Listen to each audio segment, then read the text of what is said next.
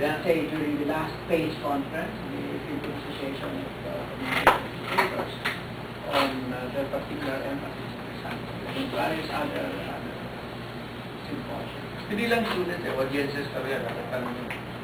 The thing is, well, I think that is correct. What we need is a vigilant audience. It's not just students. The students are, at least, that's what Rachel is saying is true. I mean, almost every class, there's a great deal of critical awareness of what's happening in the media. But what we lack is a vigilant readership, a vigilant viewership. And that's where developing a media literate public comes in. Yeah. And journalists are heard to express fear of stepping beyond that that line supposed of objectivity, which of course a myth. That they could be practicing unethical reporting. Like, in fact, we who have joined the class suit are accused of advocacy. I mean, even if we were advocating natural causes, which choose no professions, truth, freedom, and justice. Sino bang cannot any person or any freedom-loving person ignore yung mga advocacy na yun. But the media people themselves say, okay, sumama dyan. Hindi na kayo fair. Chai, I think, has something to add to. No, first, Chai, you have something to add. Go ahead. Yeah, but I think that's something else, right? Yeah. Go ahead. Yung kay Dana, you were going to add. Yeah, I was just going to say that, in fact, sobra na nga ang kritikang ginagawa sa media. To the point na, nandun yung fear that you make them extremely cynical of the media. Na parang, ay, hopeless na yata yung media. Napakalaking organization yan. And we're just students. Parang merong ganong apprehension that there is a danger na magkaroon ng disconnect talaga. No, we don't care about the media. Your problems are yours to solve kasi you yourselves could not solve it.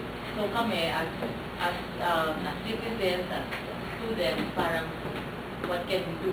Nandun yung fear na merong helplessness also that they feel towards being able to change the media. Kasi parang yung matagal ng issue yun yung airtime, yung pera, yung resources. It hasn't changed. Baka kailangan ng isang advocacy or lobby group.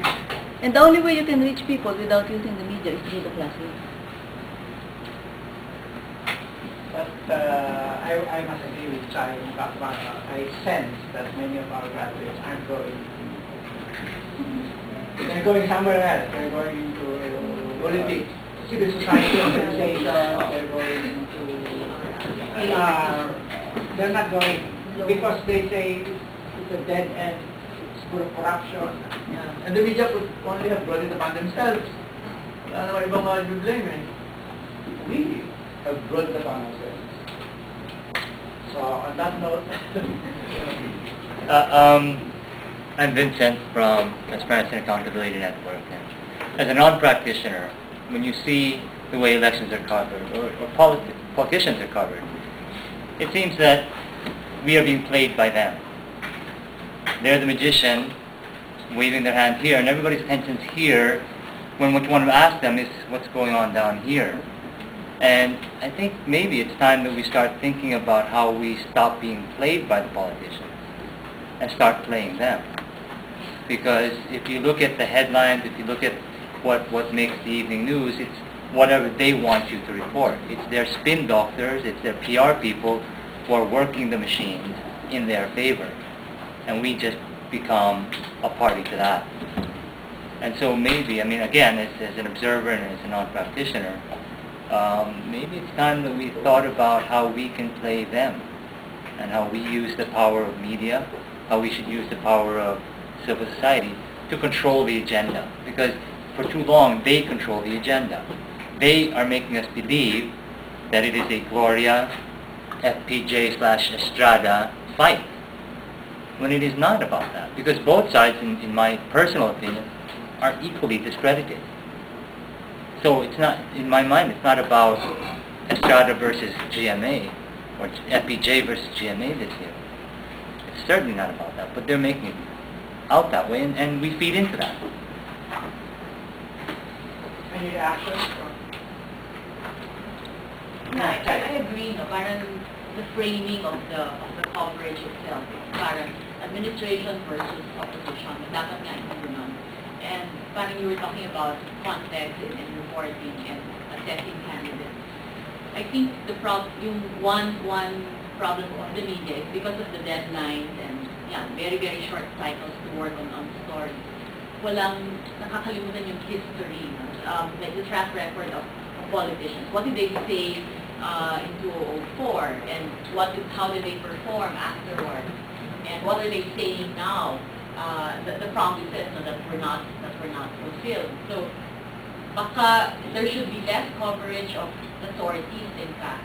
And yun nga, what you saw in 2004, na ang daming video of on the campaign trail, when that really doesn't tell voters anything.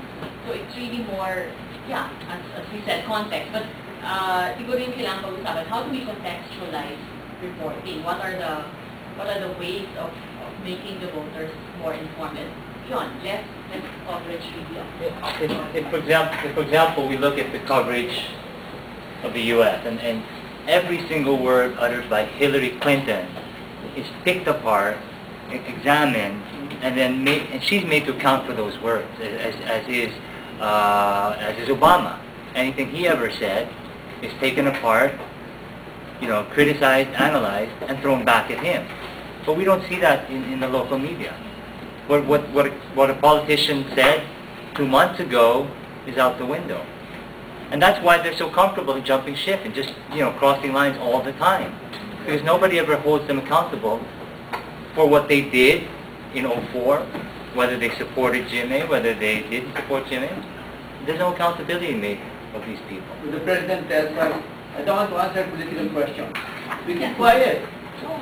Instead of asking people, why doesn't this president not want to answer political questions? Yeah. That's a story.